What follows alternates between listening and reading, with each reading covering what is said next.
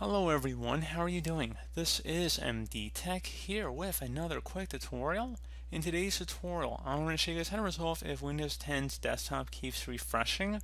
So this should hopefully be a fairly straightforward tutorial, guys, and without further ado, let's go ahead and jump right into it. So we are going to start by opening up the Start menu, type in Services. Best result should come back with Services, so go ahead and left click on that. You're going to scroll down on this list until you get to the Windows Error Reporting Service and double click on it. Set startup type to disabled and then select apply and OK. Once that's done, go ahead and restart your computer and then that should resolve the problem. And if your problem is resolved at that point, then I guess you can go ahead and re-enable that service to set it back to manual. Maybe it's set to automatic or it's running. Maybe you just want to set it back to manual. So it's giving you guys a couple options with that. Once you've done that, restart your computer, see if that resolves the problem. You can also open up the Start menu again, type in CMD. Best result should say Command Prompt. Go ahead and right click on that and select Run as Administrator. If you receive a user account control prompt, go ahead and select Yes. Now I'm going to have a couple commands in the description of my video. The first one's going to be a dism command, so just copy that from my description and then go up to the top bar of this command prompt window here, right click on it, select edit and then paste to paste it in. It will take a couple minutes to run, so please be patient.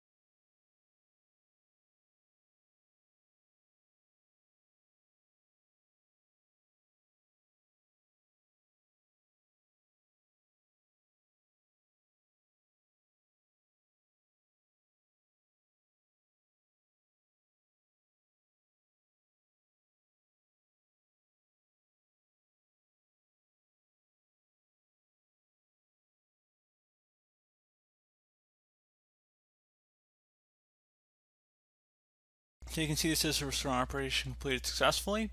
Second command, you can copy it and paste it in just like we did the first one, or you can just type it in. It's just SFC, then a space /scannow.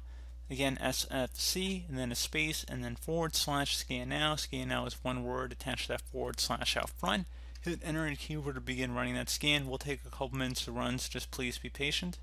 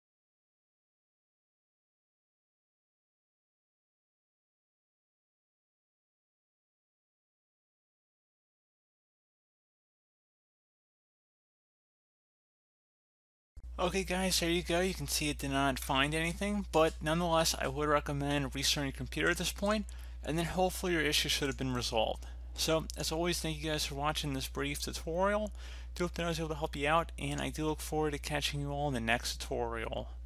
Goodbye.